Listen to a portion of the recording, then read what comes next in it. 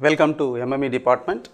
My research interests are in mechanical behavior of materials, especially fatigue and fracture, tribology and surface engineering. We have been doing fatigue studies on different materials. We also been doing different types of fatigue, namely low cycle fatigue, high cycle fatigue, high temperature isothermal fatigue and thermomechanical fatigue.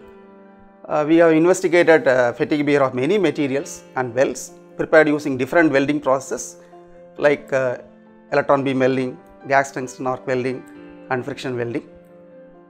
Our research group has also been working on a very specific type of fatigue, namely fretting fatigue.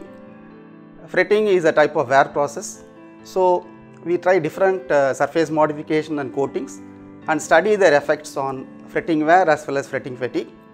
Our recent interest is in gigacycle fatigue. You know what is fatigue limit?